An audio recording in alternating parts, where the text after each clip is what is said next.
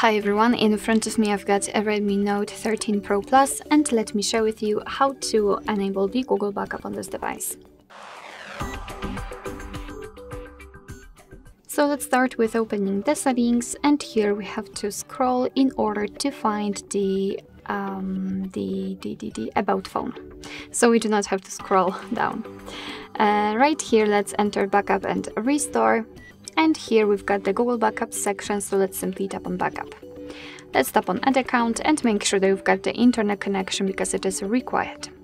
Right here in this step we can either create a new account or enter your current email or phone. So let me do it. And tap on Next. Right here we have to enter the password, so let me do this out of the screen.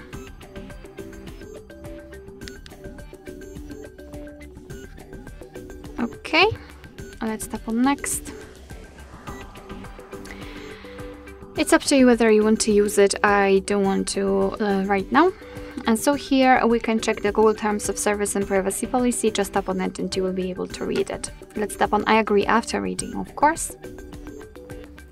And here we've got the information about the backup, so we are able to use 15 GB of the Google account to backup apps and data, call history, contacts, device settings, and text messages. Of course, your device will backup the data automatically, store it securely, and you can manage it whenever you want to. So just tap on Turn On.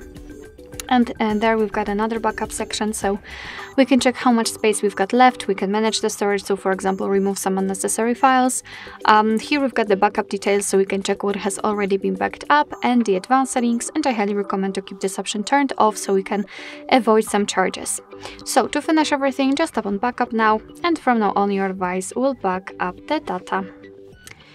Alright, so that will be all. Thank you so much for watching. I hope that this video was helpful, and if it was, please hit the subscribe button and leave the thumbs up.